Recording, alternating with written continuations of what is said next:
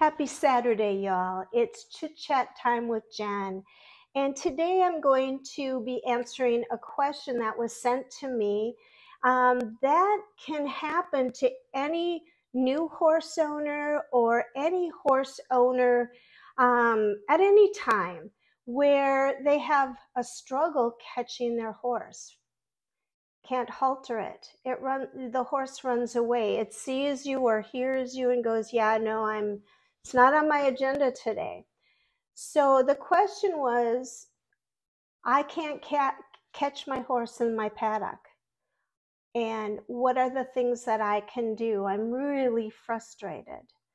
And thank you for that question, by the way. And I know a lot of horse owners have struggled with this in the past because we have to catch that horse now.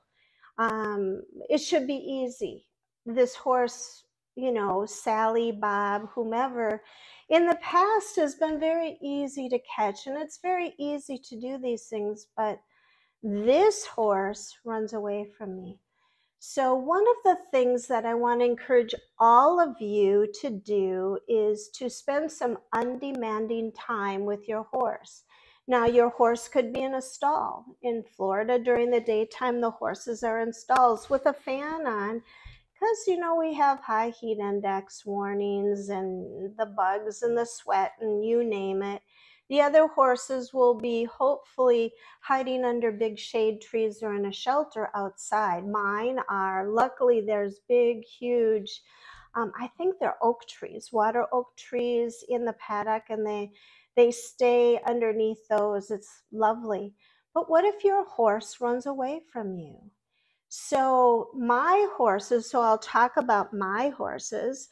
They're in a really large paddock, and what I would do is to go to the gate, sit one of my lawn chairs down, bring my notebook, bring a book along, pen and paper, so that you can write about how you feel.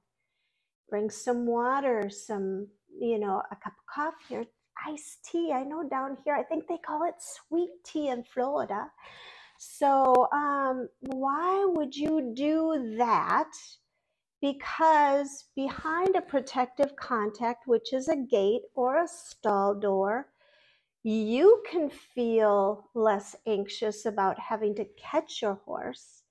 And the horses feel less anxious because the predator feeling, the energy that comes out of us to go catch our horse, is gone. We're just there.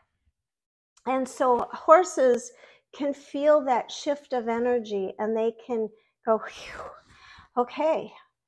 And then if they start feeling that shift of energy going down, where their parasympathetic hormonal system starts coming in instead of their adrenaline system, which is the sympathetic nervous system, they can start feeling curious. What are you doing over there by your gate? Now, a lot of horses are fed at the gate. So the gate can be a really good reinforcer for your horses. How about that? And so when they have habitual things that they do, or you do with your horse, or your barn owner does, is twice a day they're fed at the gate, they go, ooh, there's an association made at the gate. That's fantastic. So sitting at the gate could be a really good thing. They might go, ooh, what's that human? Oh, that's my human doing at the gate. I don't want to go play. I don't want to ride. I don't want to go on the trailer. But what is she doing? Or what is he doing over at the gate? So we sit there, and I like to write. I like to pray. I like to just be and breathe. Now, there is this thing called heart to heart. Horses in our presence can feel our heartbeat, and our heartbeats start synchronizing. So if we bring our breathing into play, that also can help what's going on with our energy going out. So as we sit there, our horses might go, what's she doing? Why isn't she coming out? Huh, Maybe I'll look over there, turn an ear over. And as we just go, yeah, that's fantastic. You are the most amazing horse. What a great teacher you are, my beloved horse. You're my cute little doodle bug. I'm really frustrated. No, I'm not. I'm not frustrated. I will be able to catch you. I know that we are going to develop harmony and connection and, everything that my heart desires with my horse will come to pass. I know that. And so we wait. What does your horse do? And as we wait, the horse may never come, but they're very aware of you. Why? Why do I know that? Because I've done this numerous times with new horses in training. And I do this with my own horses, especially if I've moved them from one place to another. I allow them to connect with me, not me making them connect. And so my horses are naturally curious. What you doing over there, Mom? Is it feeding time? What do you want to do? And there I can just be with them and say, hey, I love ya, with no intention to do anything. And that's really hard for us as equestrians, especially as type A, me. I have an agenda. I have things I have to do, and here's my list. And I need to fix your boo-boos. I need to do your hooves. I need to brush you. I probably need to give you a bath because it's 9 to 5 out and it's disgusting. Humidity causes you to sweat. But, will my horse choose that? Will they come and connect with me and say, yeah, that feels good? I know in this weather I'm not going to be riding, so yay. They go, that's kind of fun. And they've been out of commission with me since April 13th. We haven't ridden because of my broken arm. That is healing. It's doing much better, thank you. But in this undemanding time, can you just be? And in your writing in your notebook, ask yourself, am I frustrated? Am I anxious?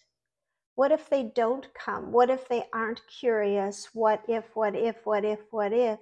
And let's take those what ifs and just be and allow them to be, so that energy of you isn't going out to them, because they can feel that. I promise you they can. So as you're sitting there and they don't come, give yourself, I know I travel a half an hour, give yourself a half an hour to an hour of just sitting there. Be a gentle observer of your surroundings.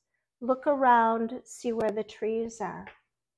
Is the wind blowing in the grasses? Acknowledge the wind. Acknowledge the trees that are our canopies over us, that give us shade and help us with oxygen.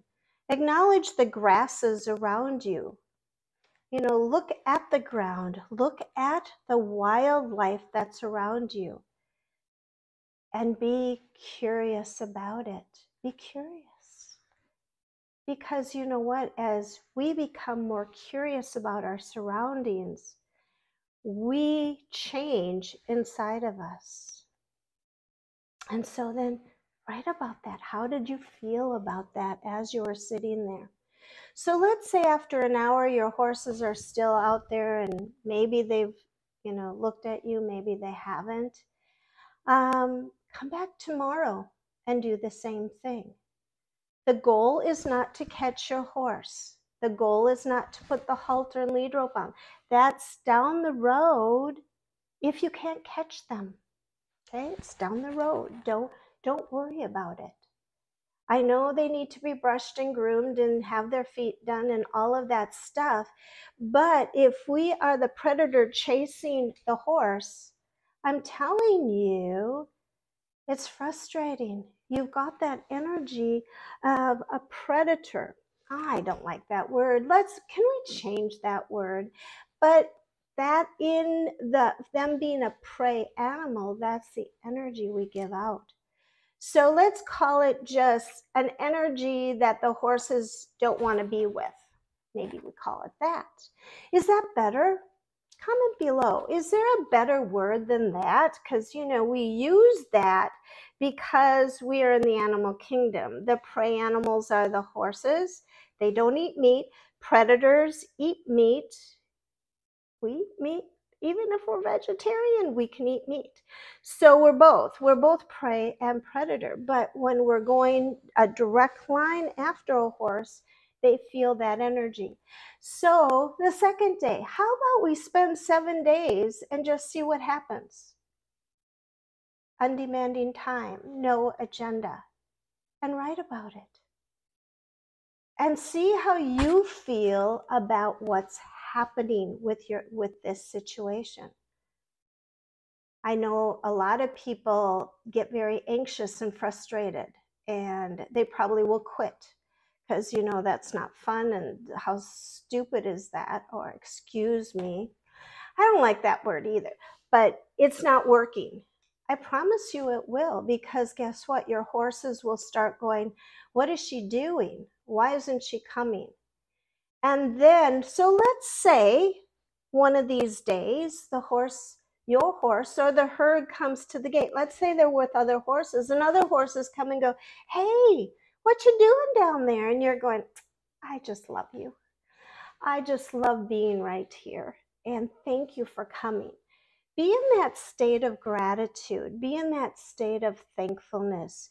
Fill your heart with all things lovely and joyful and blessings. And then let that be. Don't go immediately up to them and start doing stuff. Allow that to be that day. And the next day, come back. So this isn't going to take a long time unless your horses are hiding in the 40 acres back there. Then that's a little bit different. But if they're in a paddock and they can see you, they'll start being observant and curious and what you're doing. And so as you're writing, go look, as you're sitting there and you're writing, go back to day 1 and read those pages or a paragraph or a line and just go, have I changed in this week? Have I changed? And if you haven't, ask yourself why. Why am I still feeling anxious and this, whatever you're feeling? And so I encourage you to not go get your horses until you start letting go of those emotions and just be. And allow your horses to just be. It's a good thing. So that's my first step. If this resonates with you, if you've done this, if you have experienced this, or have never done it, or it's whatever, why don't you comment below? Let's build a community to broaden this out so people can have a voice in a community. A lot of you are alone. You know, I'm here. And a community can be built to support and to share and to ask questions and to give guidance and to go, this worked for me. And I'd like you to hear about it. So let's do this together. Blessings to you on your family, on your herd, on this community. Please share this with others because we're not alone. Blessings. Thank you.